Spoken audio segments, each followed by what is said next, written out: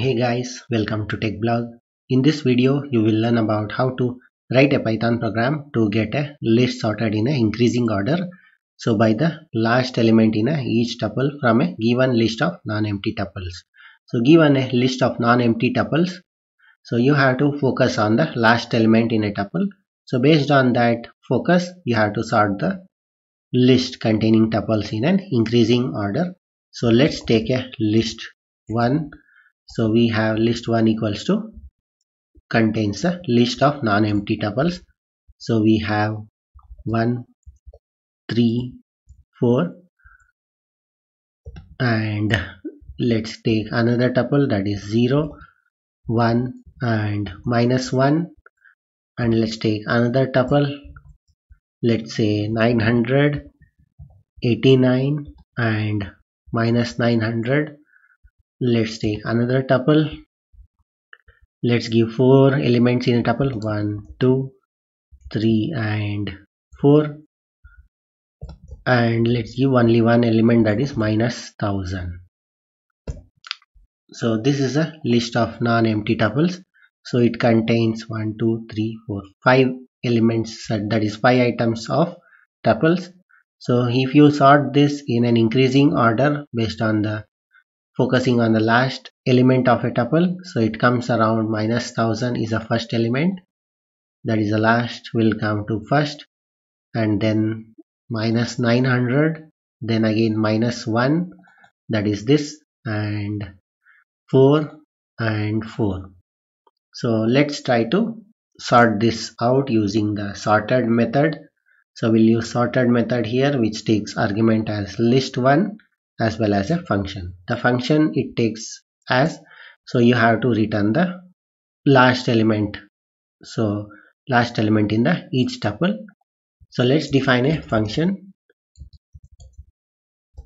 return last element.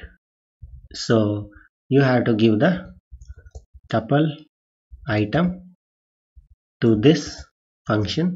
So to return the last element, just take return and use tuple item with the -1 offset. So this will give me the last element of each tuple. So that is a function. So once that is done, so let's take list2 equals to sorted function call and pass the list1 to as an argument to this function, and let's give key equals to the function name, that is this. So this takes another argument, that is reversed. So let's see later. So once that is done, let's print this list2, and let me execute this and show you how it works. So you can see -1000, -900, -1, +4 and +4 gets printed. So this is a program to get the list sorted in an increasing order, focusing on the last element of each tuple.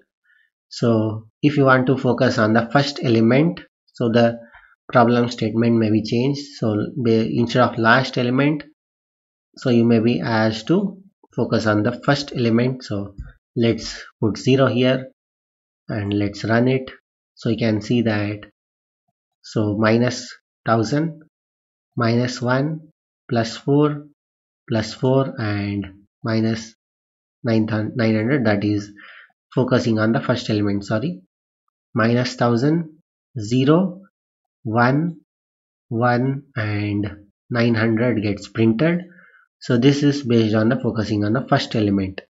So let me reverse it using -1. So there is another function, that is reverse equals to 0.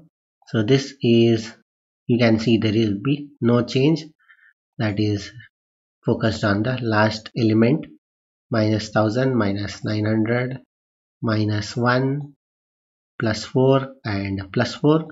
So this is a ascending order. If you want to sort this in a descending order, so do this, change the reverse to 1 and execute this.